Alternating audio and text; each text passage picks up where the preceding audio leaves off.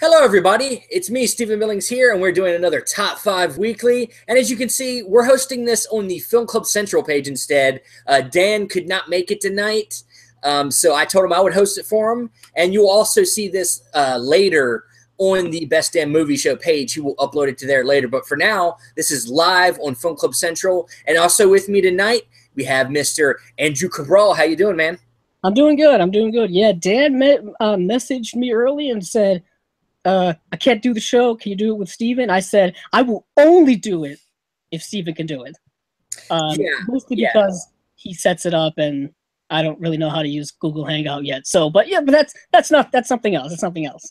Nah, man. We just love talking movies. We're movie buddies. We spend a lot of time just like shooting the shit, talking Criterions, which the Criterion sale is consuming our lives right now. We're like buying so many movies. Steven and I are in an arms race to end all arms race. If you thought the USA and USSR and the Cold War was something, you haven't seen anything yet. But tonight we are talking about Stephen King movie adaptations, and there have been quite a few of them over the years. And we're doing it this week because the Dark Tower movie is out, and it is yet again another movie adaptation from a Stephen King book. Steven will be talking about that a little later. I haven't seen it yet, so he'll fill you in on what he thinks about it. But yeah, it should be an interesting show because there's a lot of Stephen King movies to talk about. Yeah, there's a lot of them. Not all of them are great, but you know, it's some of it is in the eye of the beholder. Like all films are subjective. There's some that are not people would consider bad movies, but you might like it. Dan has sent me his list. We'll show Dan's list at the end of the episode so that you guys can know where Dan stands. But as usual, we start with number 5. And Andrew, what is your number 5? My number 5 is a film that may not be on a lot of people's countdowns, top 5s, if you will, but it's a film that I thought I would just talk about, and that is The Dead Zone, which is directed by David Cronenberg. And if you were to watch this movie, you wouldn't think it was directed by David Cronenberg because this movie's kind of sandwiched into all of his other body horror movies where they're just gross, but the practical effects are amazing, and they're just kind of crazy movies in and of themselves. But The Dead Zone is like this whole list is going to be about a book adaptation from Stephen King, and it is starring Christopher Walken, who kind of dies and then comes back to life, and he is now a psychic. He has these visions of moments that are going to happen in the near future, and he is trying to utilize them to like save certain people, to warn certain people that things are going to happen. And if I were to tell you that Christopher Walken was going to be a psychic in a movie, I think that's enough to sell the movie in and of itself. The Stephen King name and the book is all kind of just gravy to me. The fact you get 1980 Christopher Walken is enough for me. And it's a cool movie. It's an underrated movie. It's not, I would say, one of the most amazing Stephen King movie adaptations, but I think it's solid, and it's really an interesting film for David Cronenberg because I feel that it is so different amongst the other things he was doing at the time. Yeah, and it also spawned a TV show, which I thought the TV show was pretty damn good for the most part. I mean, it ends kind of weird because I don't think they got the ending quite at the time that they wanted to, but you know, Anthony Michael Hall plays the lead character in that. I liked it. But yeah, that's a great choice, man. I like Dead Zone. And you know, I'm a Cronenberg fan, so yeah. My number 5 is going to be one that is kind of in that category of like, I know it's not really a great film, but it's one that I grew up watching, which is kind of weird saying that out loud because it's a weird Stephen King movie. But I remember picking this up on VHS back when there was Kroger, which Kroger was a grocery store in my area that then turned into Harris Teeter's. And they used to have video stores in their grocery stores, and they were doing a whole going out of business. And this was one of the ones I grabbed out of there, and it was Thinner, Stephen King's Thinner. And you know, This doesn't really have any big stars in it. The main guy in it, Robert John Burke, which is mostly for me known for being in Rescue Me as one of the related to Dennis Leary's character. He used to be a priest and now he's like dealing with alcoholism.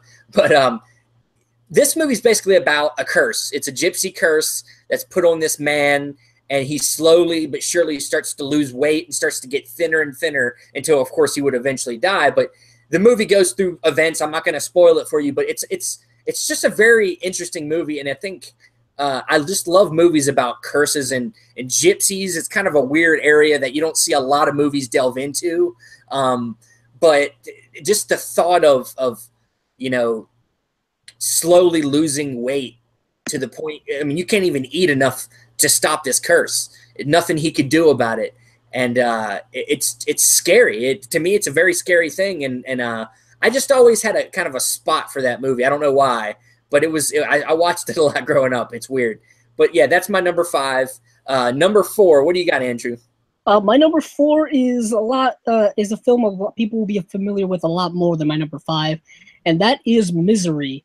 Of course, it is the film directed by Rob Reiner, and it stars James Caan and Kathy Bates.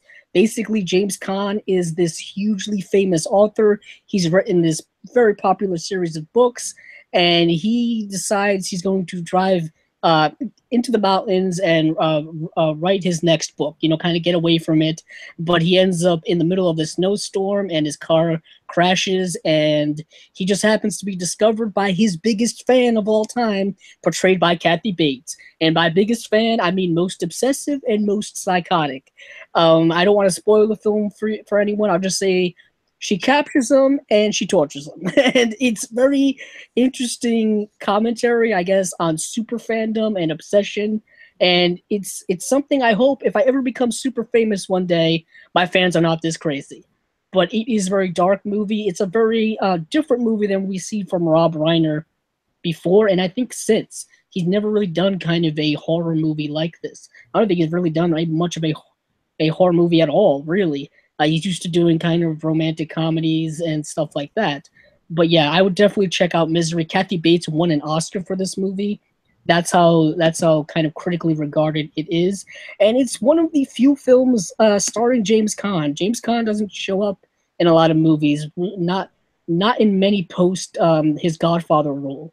He was in Thief by Michael Mann and a few other films, but his career's kind of dissipated. It was nice to see him in a movie in the 90s, and it's a good movie. Definitely check it out.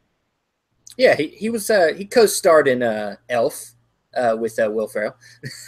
He's on the poster. It says "and James Caan." I mean, but and James Caan in there. Yeah. But my number 4 actually is also Misery. It's Rob Reiner. I talked about this, I think, on another episode. Rob Reiner is just one of them filmmakers. I think he's severely underappreciated. Like, he's made so many great films. This is Spinal Tap, Few Good Men, this movie, Misery, When Harry Met Sally, just a lot of great films. And yeah, he's never. This is a genre he never really has delved into any other time besides this one time, and it shows his versatility and 2 powerhouse actors in this one movie. And I love movies that take place in one location, in this one house basically. And of course, it has all the stamps of a Stephen King story. He's a writer. Even the fact that they're in the snow, there's a snow, with The Shining, and it's very, very much has everything a Stephen King story is supposed to have, and it's scary. I mean, yeah, it's about obsession. You want help in this situation. Oh, she helps you. She helps you by breaking your ankles with a mallet. Yeah, it's the best. She's the best. My favorite fan. Yeah. It's one of them scenarios that it's plagues you. Like, you start thinking about it, you're like, make sure I lock the doors. Make sure I have enough gas when I go somewhere. I don't want to get famous. I'm not driving this. I want to get semi-famous. Like, I don't want to. I want to get like right below James Caan and Misery famous. Yeah, like just enough to where nobody's gonna bother me. Yeah. Yeah, so yeah, Misery is my number 4. It's a must see movie, definitely, from the Stephen King especially.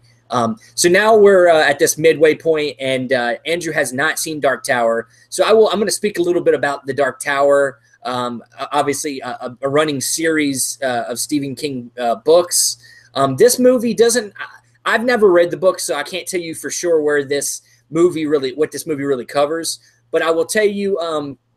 Going into the film, I didn't have a lot of expectation. There was a lot of word about the length of this film only being an hour and 35 minutes. People having some problems with that, and the fact that they did not lift embargo until the last minute had people worried about this movie.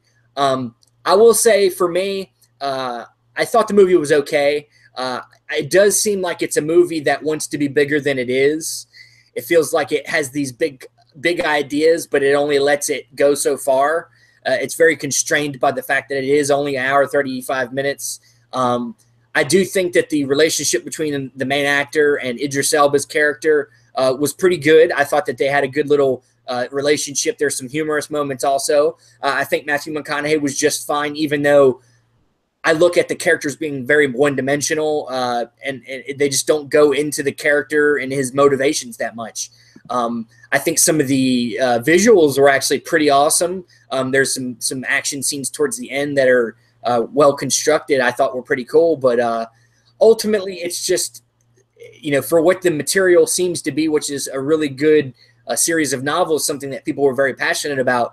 It seems like they let people down, and even for just the movie by itself, it was just a very okay movie. I don't know that I would recommend going to see it in the theaters. It's one of the movies that you might want to just wait till it comes out on VOD or Netflix or whatever. It's not a must see, but if you're into this Stephen King novels and you really want to check it out, go check it out. See what you think.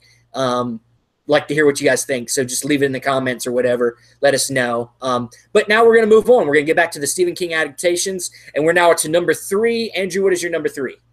My number 3 is what is considered an all-time classic coming-of-age movie, and that is Stand By Me.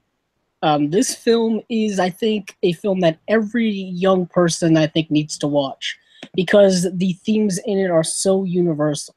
It's all about just kids trying to figure out who they are and dealing with life, and they're dealing with a lot of serious stuff in the film, but they're also children, so it's very complex, and it has a wonderful cast of really young actors that many of you know of now because they're adults. Will Wheaton, River Phoenix, Corey Feldman, Jerry O'Connell, Kiefer Sutherland, and coincidentally, this is another Stephen King adaptation directed by Rob Reiner.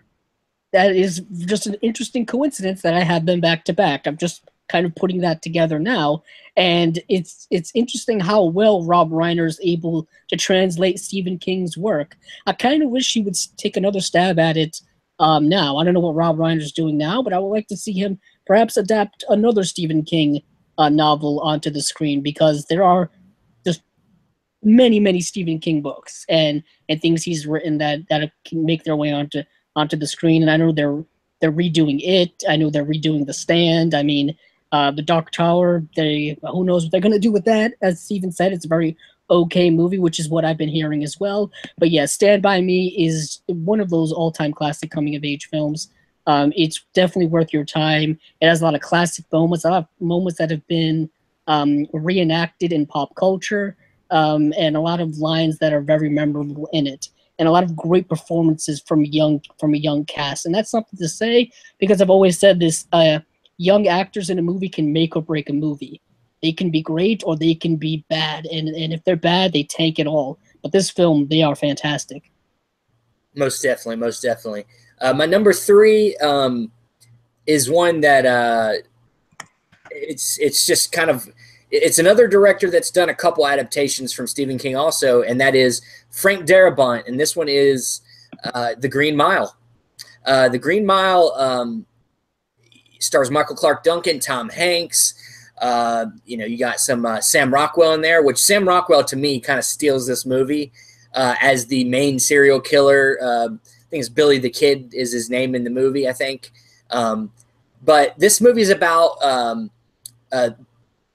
these kids. It's set in like I think the 40s or I think 30s or 40s, and it's basically Tom Hanks plays like a prison guard on death row, and these kids get killed, and apparently Michael Clarke Duncan's the one that had done it, so he gets brought into death row, and he's just this huge man. You know, he's already a huge man in real life when he was alive. Rest in peace, Michael Clarke Duncan. But they make him even bigger in this movie. This dude's got to be 8 foot tall or something. Like he's huge, and brings him in, and it's just about kind of it goes down this weird path of you know, semi fantasy kind of like almost kind of religious overtone kind of stuff going on in this movie. And it's a very good. The performances all around in this film are just fantastic. Michael Clarke Duncan, I don't think was ever better than he was in this film. Tom Hanks. He's going through, not only is he going through the situations he's having with the situation with Michael Clarke Duncan, but which is Coffee is his name, like the drink, as he says. And he's also dealing with personal health issues and stuff like that. And it's to me, it's a very interesting movie. And Frank Darabont, man, he needs to do more movies. He's actually done. I forgot. He's actually done 3 adaptations of Stephen King movies. He's also done. We might talk about some of these other ones. I'm not going to bring them up, but he's done 3 adaptations of Stephen King. So not only would I like him to see another Stephen King, he just needs to do more movies. What are you doing, man? I know you did The Walking Dead, and then you got fired from that. Do something else, because you're so awesome. You're so great at making films. But yeah, The Green Mile is one of them. I think it's one of them that people I think forget is a Stephen King movie, because you typically think Stephen King, you think horror films or psychological thrillers, and this one's more of like a weird. It's kind of hard to put your finger on what you would call this. It's a drama, I guess you would say, more than anything, fantasy drama. It's an odd movie, but it's a worth a watch. But number 3 is Green Mile. And now we're going to move into number 2. And Andrew, what is number 2? Yeah, just talking about The Green Mile, I'm glad you mentioned it. It would have been in my honorable mentions, but this movie traumatized me as a young person. It came out in '99. I probably saw it like sometime after, like renting it on VHS, or it was on pay cable at the time. So I was like 13, 14. This movie traumatized me so much because of how depressing and dark and emotional this film is. And I haven't been able to rewatch it since, and I own it. I can't watch it again just because I remember just being so emotionally traumatized by that movie. It's a tough movie to watch. Frank Darabont deals with a lot of dark stuff in his movies, which is segueing into my number 2, which is The Shawshank Redemption, also directed by Frank Darabont. And this film is regarded as one of the best films of all time, certainly one of the best in the last 30 years of movies easily. This movie is famously remembered for not winning Best Picture or any of that because Forrest Gump took all of its Oscars from it. It was nominated for 7 Oscars and it won 0, none. And I would say this movie has aged much better than most of the movies back in the early 90s. Granted, this was 1994 when 3 of the Best Picture nominees were Shawshank, Pulp Fiction, and Forrest Gump. So it was literally a 3-way battle there. And these are all films that people reference and talk about all the time. But Shawshank is yet again one of those films that is just incredible.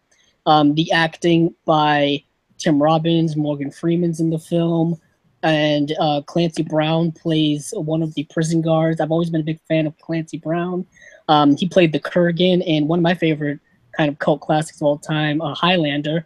Just a great voice. There's a lot of voiceover work. But yeah, this is a film that kind of centers around a prison and centers around the character of Andy Dufresne, as well as the character of Morgan Freeman and Ellis Redding. And it's kind of about their friendship, their relationship, and kind of just kind of the way these characters interact with one another and how they go about living in this prison. You know, Andy Dufresne, you're really not quite sure what he did to get there. You really don't know if he actually committed a crime or not, but it's an interesting character journey for both of these men. And it's a film that many people could say they can watch and rewatch all the time because of how good it is. And yeah, there's that iconic shot, which I always love, when Andy Dufresne finally gets out of this prison, spoiler alert, and the rain is pouring down and the camera pans up and he's just finally literally free and figuratively free. It's a great film. I can't recommend this film enough for people. It's a quintessential if there is a modern day classics that we're starting to make from films from the 90s, because time is moving, this is definitely up there. It's one of the top classics of the 90s when we start talking about 90s classics. Can't agree more. Might talk about that later. I thought you were going to talk about it now. No, but my number two is Stand By Me. Stand By Me, as you talked about, directed by Rob Reiner, and yeah, it's one of the first movies I think of when I think coming of age stories. And it can be very dark at times. You even got Kiefer Sutherland in this movie as kind of like a teenager, a little bit older than our main characters. It's kind of a douche, and these kids are going to look for this dead body of a dead kid. I mean, it's just that alone sounds dark. But of course, all these kids are going through their own things, and the camaraderie is great. And of course, this is kind of a theme you see when it comes to like even nowadays when they're kind of trying to recreate that 80s magic with like Stranger Things. How the Goonies was back then too also is another influence. But like with Stranger Things, and of course It is another example of another Stephen King story with a bunch of kids. It's kind of another trope of Stephen King stories. But it's a definite, like, it's not only a good Stephen King adaptation, but it's just a good film. And it's I can't suggest to go see it more. Andrew's already filled in a lot of the blanks for what I could say, but it's a must-see movie. And once again, like I said, Rob Reiner, awesome. River Phoenix kind of makes his star known in this movie. I think I don't know if he'd done this. Did he do this before his appearance in Last Crusade? Oh yeah, this was before Last Crusade. Okay, yeah, that's what I thought. I think he kind of makes a statement for his acting ability in this movie. I think this is where he really starts. And then of course he goes too early for us. He dies in his early 20s, and it's just sad. But it's a must-see movie, guys. Check it out. And now we are down to the number ones, the kings of the hill, as I like to say. What is your number one? I think I know what it is, but I'm not going to say it. Ooh, he thinks he knows. I do know what it is, actually. I didn't tell him that. He's just guessing. I'm guessing, and I know. What is interesting about this number one is it is an adaptation that Stephen King doesn't actually like. And that is, of course, Stanley Kubrick's The Shining from 1980, a film that was not loved when it came out and was actually nominated for some Razzies Awards. And that has turned out to be complete and utter crap because this film is now an all-time classic when it comes to the horror genre. It is referenced and talked about constantly. If you're not familiar with this film, man, it's a trip. This movie is a trip. It's slow. It is slow building. It is a slow burn. But once you get to the end, and essentially all chaos just unleashes upon this hotel up in the mountains. It's very cold. It's very remote. You feel isolated there. And Jack Nicholson gives one of his most unhinged performances you'll ever see. It is Jack to his literal craziness. You know what I mean? Basically, Jack Nicholson plays a character named Jack Torrance, who is basically hired to take care of this hotel. I believe it's called the Overlook Hotel. And it is kind of closed for the season, so there's nobody there. There's nobody. There's no guests. There's nobody that he has to really watch over. Just basically keeping up, keeping the place clean, keeping your everything going okay. And he brings his family there. His wife, portrayed by Shelley Duvall, accompanies him and his young son.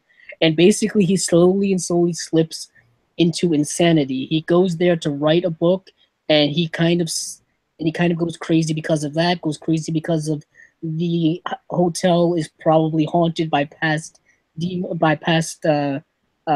traumatic events that happened there. And it's really tough to explain. You have to experience this movie for yourself. It is directed by my favorite director of all time, Stanley Kubrick.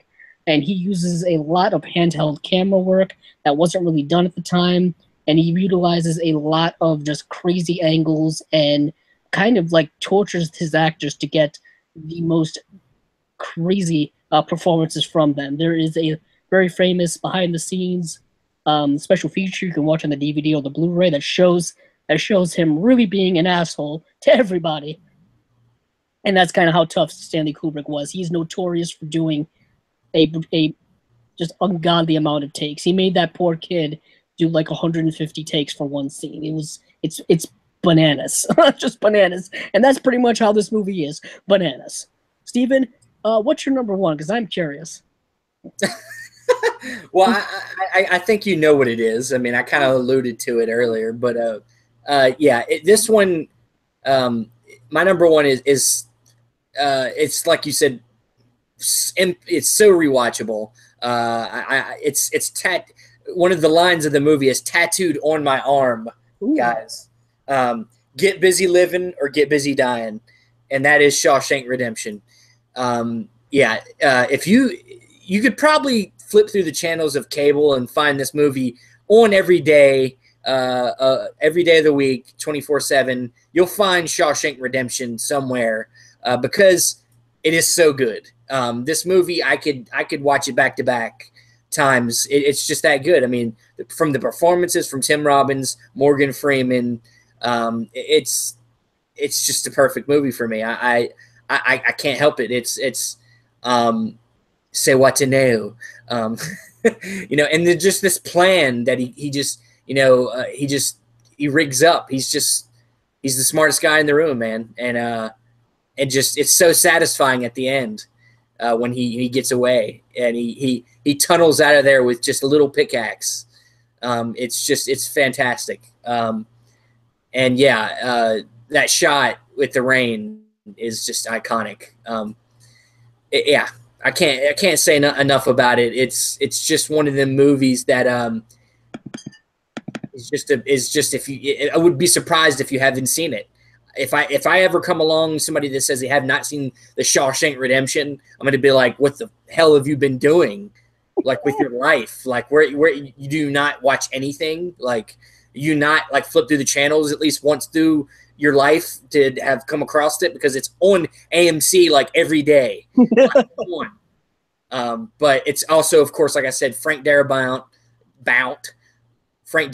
directed this also. He also directed The Mist, which was the other one that I was alluding to, which The Mist was okay. We'll talk about that a little bit later. But yeah, Shawshank Redemption's my number one. It was always my number one, unless Stephen King has another great adaptation. I'm not sure that that's going to happen. But before we go into our honorable mentions, let me read off Mr. Dan Skip Allen's list. He sent it to me. His number 5 is Needless Things. Never seen it. Might be needless. Number 4 is Christine, which is the car film, the killer car film. Number 3 is Carrie, which I like Carrie. Brian De Palma. You know, it's a pretty good movie. Number 2 is Misery, which we had on our lists. We appreciate that film. And Andrew's going to appreciate this. Number 1, The Shining. He agrees with Andrew as his number 1 Stephen King film. One of his honorable mentions is Cujo, the killer dog movie, which, okay. What is interesting is if you've been watching this show, usually Steven and I maybe have some weird lists, but Dan usually is never that weird. A very interesting list from Dan. Yeah. Interesting that Shawshank is not on it. It's interesting that Shawshank or Green Mile is not on it, for me. I'm shocked about Shawshank. Or Stand By Me. All right. Yeah. Moving on. I think he was maybe purposely trying to be different. Yeah, I get it. Yeah. I mean, he's not. Like you said, we've done that before ourselves. Because everybody's going to have Shawshank on their list somewhere. Yeah. It's going to be a list that everyone makes. Yeah. And of course, with me, my honorable mentions, of course, The Shining is fantastic. It's just one of the movies I don't go back and rewatch too often, just because I'm not as an enthusiastic Kubrick fan. I mean, I like some of his work, but I'm not like over the moon for his work. And The Shining itself is just really long. It's one of the movies you have to kind of be in the mood to watch. And then like some other ones that we haven't even talked about, like Maximum Overdrive is another. It's got Emilio Estevez. It's another kind of horror movie, car horror movie, kind of weird movie. And Pet Sematary is another one that I actually fought with putting on the list at number 5 because I really like Pet Sematary, and they're actually talking about remaking that. The same director that just directed the It remake is thinking about wanting to direct a remake of Pet Sematary. So we'll see how that goes. You have any honorable mentions, Andrew? Yeah, The Mist, I think, is somewhat underrated. It's a really good film with Tom Jane. Hell of an ending that apparently is much different than the book. I was gonna say, sorry to interrupt, but if you're gonna watch that movie, I would say watch it in black and white because there's a black and white version and it's way better. I've actually not seen the black and white version, but I really want to.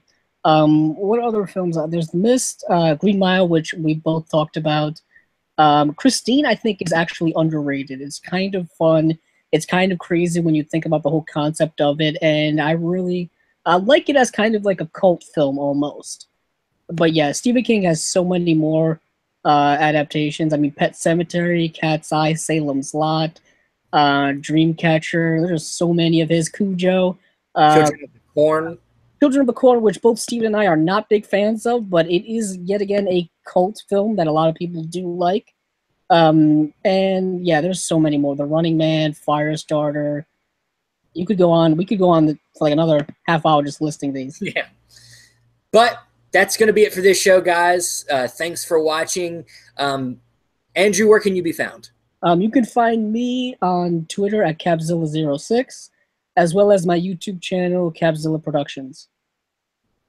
And I'm Stephen Billings. You can find me on Film Club Central doing rapid reactions, doing a few different things. We're in pre-production on doing a new comedy sketch show. Not sketch show, but a comedy show, web series called Showbiz, where we're a bunch of movie people trying to get into the movie industry, and we're not really good at it. Also, like I said at the beginning of the show, this show is also going to be uploaded to the Best Damn Movie Show channel, so you can catch this again there. And from what I understand, the next week is going to be the beginning of a classics month, where we're talking all classic topics. And the first one I think we're doing is Hitchcock. So we're going to be talking our top 5 Hitchcock films. I think we're going to be doing... I think each week we're going to be doing a classic subject. So stay tuned for that. And then after that, I think the beginning of next month is our year anniversary. So we might do something special. I'm not sure yet, but stay tuned for that. And that's going to be it for this episode. Thanks for watching again, and we will see you next time.